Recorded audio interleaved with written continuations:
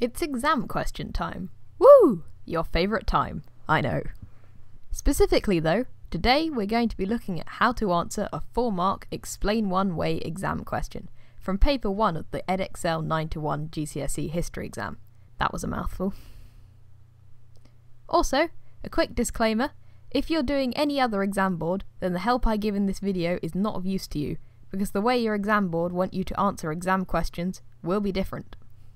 But for those of you who are taking Edexcel, what topic you're doing, crime and punishment, medicine, warfare, doesn't matter. Though the example I'll use will be crime and punishment, because that's what I did at GCSE, so it's what I know about.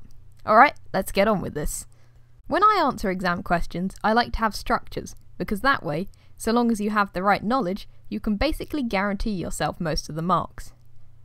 I'm sure you've heard of the very basic structure that everyone's known about since year 7, PEE. Point Evidence Explain, or Point Example Explain as I've sometimes heard it called. We're going to use something like this, but mix it up a little. For an Explain One Way question, we will use PEAL, which stands for Point Evidence Explain Link. Got it? Good. First of all, we need a point. What is a point? In this case, it's what we're going to talk about in our response to the question.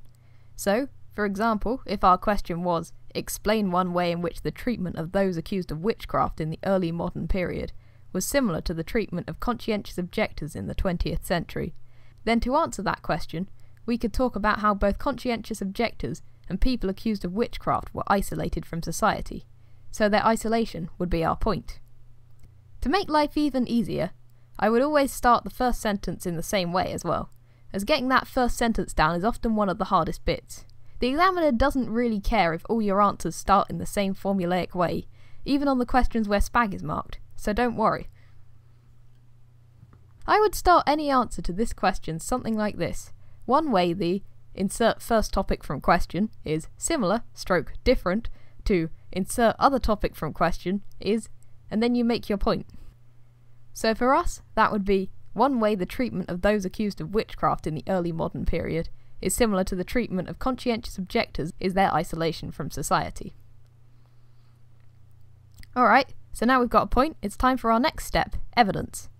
In order to explain what evidence is, I'm going to introduce you to a new acronym, because I think it's quite a good one. This acronym got used so much whilst I was doing GCSE that it's a word in its own right in my head now, so credits to the head of history at my school for that one. This wonderful acronym is SPEND, Statistics, Places, Events, Names and Dates. Essentially all that specific information that you need in order to get marks. How this relates to evidence is that your evidence is your relevant SPEND information. So in our answer, we're going to talk about the first half of the question, witchcraft first. For us, some nice relevant SPEND could be that it was common belief that witches had made a pact with the devil in return for magical powers, such as the ability to fly and to make people and farm animals sick and die. But there are plenty of other options you could choose as well. Now we have some evidence, it's time to explain. In this case, explain means showing how this SPEND information links to what we are talking about in the question. People accused of witchcraft being isolated from society. So we could say something like this. This association with the devil meant people were very afraid of witches, and thus stayed away from anyone accused of witchcraft, causing them to become isolated from the rest of society. So that's half the question done. Now it's time to address the other half of the question, conscientious objectors. To show that we are now switching to the other topic, we could write, in the case of conscientious objectors, and then put our evidence. So, we need some evidence to do with them. Some good SPEND about conscientious objectors might be, many were given white feathers by members of the public as a symbol of shame for refusing to fight in the First World War. Then, as before, we need to explain how this links to them being isolated. High casualty rates in the war meant many people were personally affected by losses, and thus thought it was unfair that some people seemingly got out of their duty to fight. This built resentment to the point where people did not want to associate with conscientious objectors, and many became isolated from society. Now for the final step, link.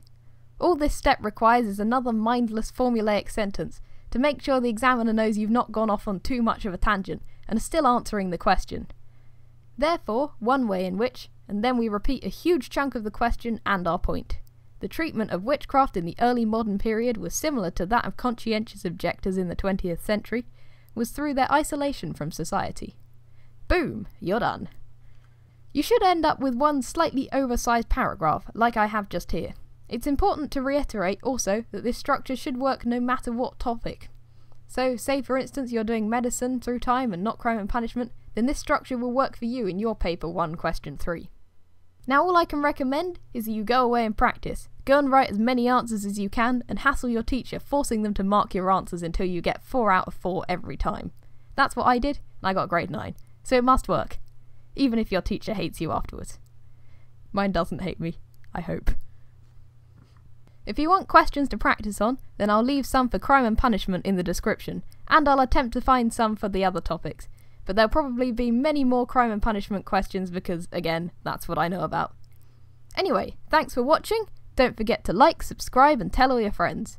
Also, if you found this video useful, please leave a comment and tell me what it is that's useful, as this is my first of this type of video and it would be good to know what works. But if you do also have any useful critique, then you can leave that too.